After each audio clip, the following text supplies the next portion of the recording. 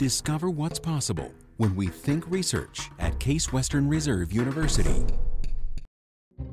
Uh-oh, there's a fire. I think some glass broke. Children today have less time to play. Help! Unstructured play, when they could just use their own imagination. On the roof.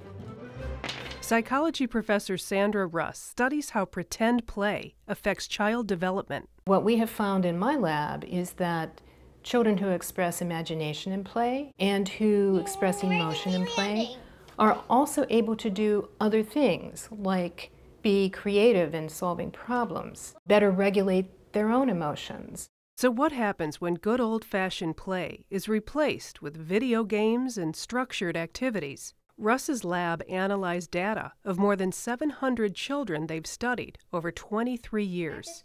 We thought, given that there's less playtime, that children would be showing less imagination in play. But that's not what we found. What we found was that imagination in play is increasing significantly. And I think what this means is that children are resilient.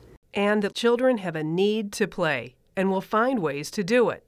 Maybe video games are helping. Maybe the complexity of the world that they have to live in is helping them to develop imagination. Russ points out that this is a single, limited study. She continues to research play, including looking at ways of helping children increase imagination in play.